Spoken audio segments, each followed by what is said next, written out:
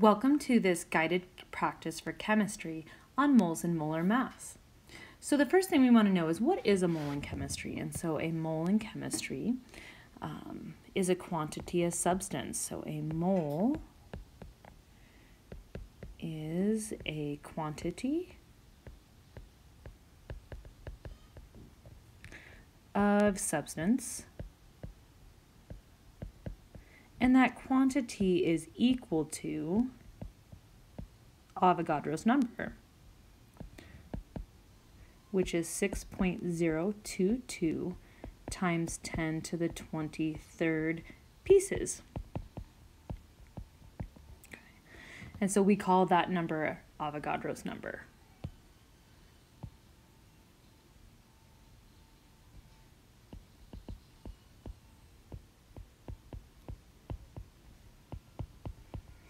Okay, so you might be asking yourself, well, what would these pieces be?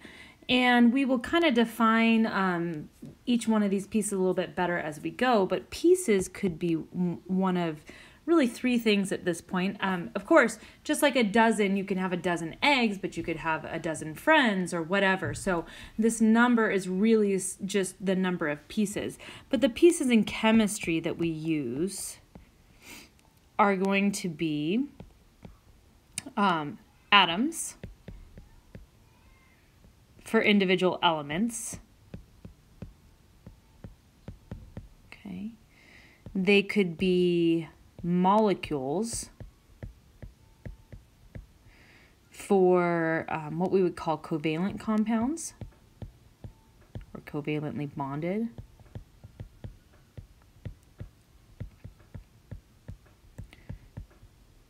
Which we will work on a little bit later, or we could have formula units.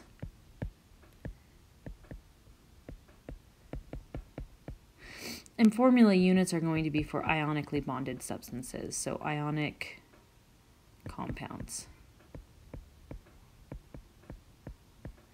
We will come back later and do a little more work with those different types of compounds. If you're ever not sure, you can always just use pieces to demonstrate that. So what we're going to do is we're going to take a look at figuring out molar mass. And so you want to have your periodic table next to you. And on the periodic table, we have mass values for our different elements. I like to round those, especially at the general chemistry or honors chemistry level, to the whole number. I just feel like it makes it a little bit easier. I can remember some of those whole numbers. So if we look on the periodic table of elements and we look at carbon, carbon has an atomic number of 6, but it has a mass value of 12.01 grams or grams per mole. And so we're going to represent that as 12 grams per mole.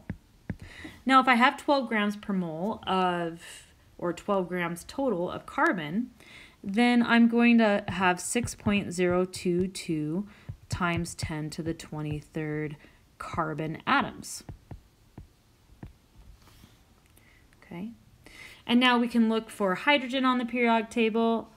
If you look at hydrogen on the periodic table, it is 1.008 or 1 gram per mole. We'll just round to that whole number. And again, if we had 1 gram of hydrogen atoms, we would have 6.022 times 10 to the 23rd hydrogen atoms. Oxygen, we have, if we look on the periodic table, we have 16 grams per mole. So if we had 16 grams or 1 mole of oxygen, we would still have 6.022 times 10 to the 23rd oxygen atoms. So notice that the mass might change, but the number of atoms, regardless of the substance, will always be Avogadro's number. So we might need to know the molar mass for different molecules or different compounds. And so we're going to take a look at that with this next example. We have carbon dioxide. And so we have carbon, plus we have 2 oxygens. So let's add 2 times oxygen, okay? 2 times oxygen. And the reason we know that is this little subscript of 2 after the oxygen is representing that there's 2 oxygens. And so I can just look on the periodic table again, and I can say, okay, we had 12 grams for carbon, and each oxygen was 16 grams, so we're going to have 2 times 16 grams. And so when I add these up, 2 times 16 gives me 32, plus 12, I get 44 grams per mole. Now, even though I have 44 grams per mole, I know that I still have 6.022 times 10 to the 23rd. This is a covalent compound. You don't need to know that yet, but CO2 molecules, or just CO2, I'm going to say MLQS is my shorthand for molecules. Okay. We can do the same thing for methane here, so CH4. And I'm kind of working all the process out. I definitely expedite this when I'm working on this, but I'm going to show stepwise what we do. So we have carbon plus we're going to have 4 times the mass of hydrogen. Okay, so 4 times hydrogen, 4 times 1 gram for hydrogen, plus that 12 grams for carbon. So it gives me 12 plus another 4, and so we end up with 16 grams per mole. Again, we still have 6.022 times 10 to the 23rd CH4 molecules, or molecules of CH4. Water is one that we consistently use a lot in chemistry for a variety of different things, and so it's sometimes nice to know this one as well. Some of these I just remember their molar masses because I work with them so frequently. That takes a little bit of time. But we actually, so with H2O, the 2 is associated with the H. Okay, this little subscript is going to be for the H. And so we're going to have 2 times H plus oxygen. Okay, so 2 times 1 gram, which will be 2, plus 16 grams, and that's going to give us 18 grams per mole. Again, we have 6.022 times 10 to the 23rd molecules of water.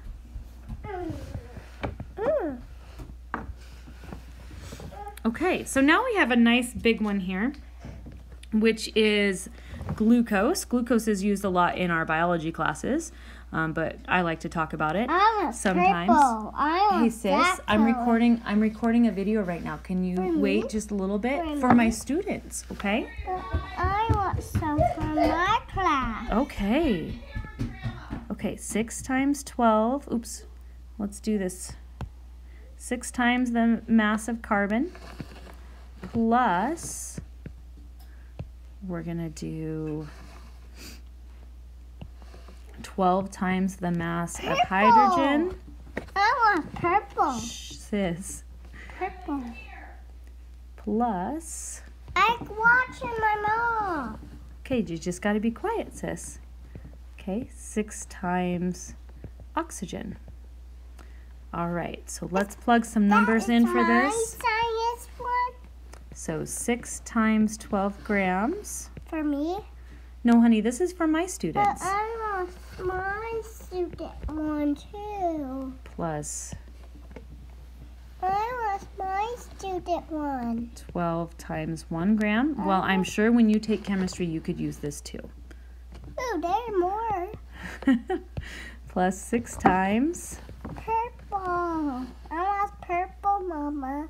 16 grams. There's that one. And that one. Honey, can you please go over with Baba for a little bit? Thank you. All right, so we're going to do the math on all of this, and we find out we have 180 grams per mole.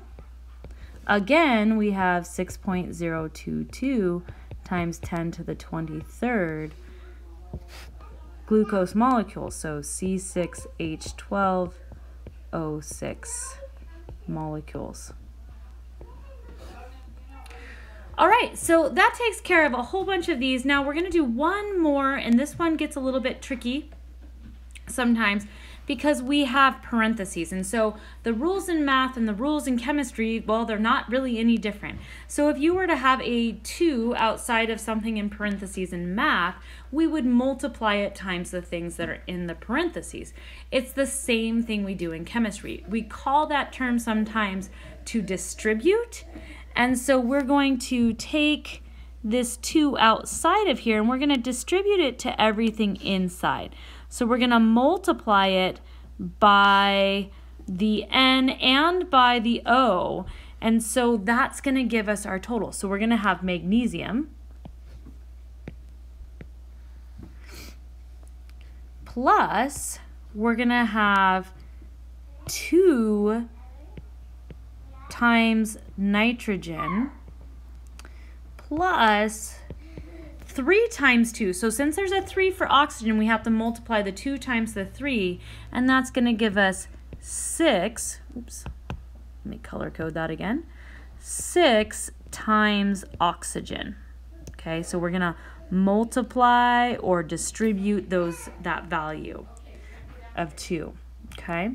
So then we just go ahead and put in our numbers. So we have magnesium, which I believe is 24. I should have looked at that one more time.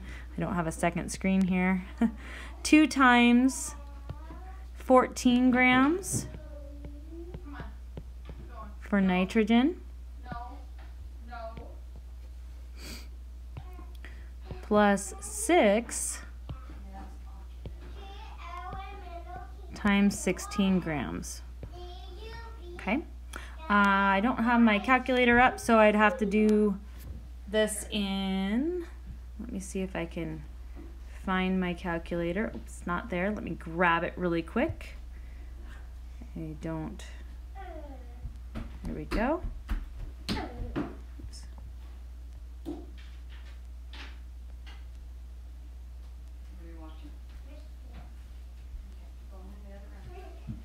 All right. So 24 plus 28 plus, I'll put it in parentheses, 6 times 16, and we get, oh, I'm in exponential notation. Let me take it out of that. I can do the switch around on that, but so that's going to be 148 grams. Let's see if it'll, no, it won't do that. That's all right.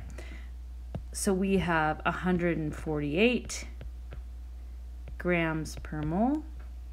Now in this case, this is actually an ionic compound, so I know everything else has been molecules, but we have 6.022 times 10 to the 23rd formula units for an ionic compound of magnesium nitrate, NO32. I hope that was helpful for you, and we have practice problems we can